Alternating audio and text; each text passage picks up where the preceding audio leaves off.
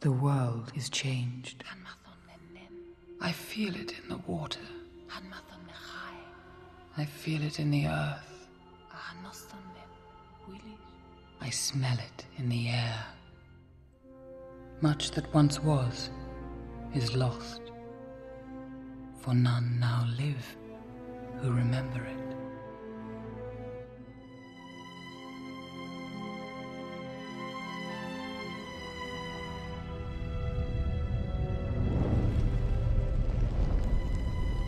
It began with the forging of the Great Rings. 3 were given to the elves, immortal, wisest, and fairest of all beings. 7 to the dwarf lords, great miners and craftsmen of the mountain halls. And 9 rings were gifted to the race of men who, above all else, desire power. For within these rings was bound the strength and will to govern each race. But they were all of them deceived, for another ring was made. In the land of Mordor, in the fires of Mount Doom, the Dark Lord Sauron forged in secret a master ring to control all others. And into this ring he poured his cruelty, his malice, and his will to dominate all life. One ring to rule them all. One by one, the free lands of Middle-earth fell to the power of the ring. But there were some who resisted.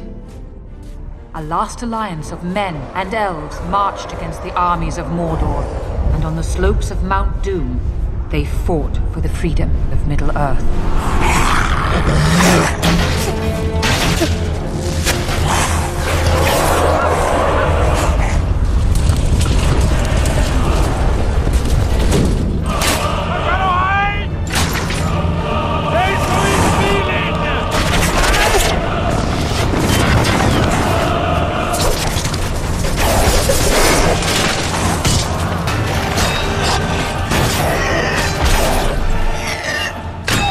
Victory was near.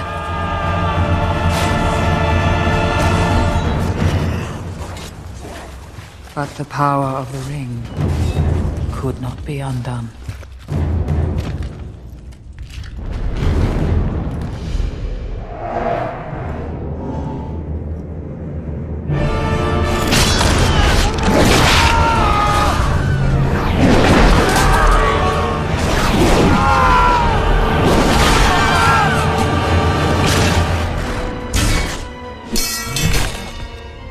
It was in this moment, when all hope had faded, that Isildur, son of the king, took up his father's sword.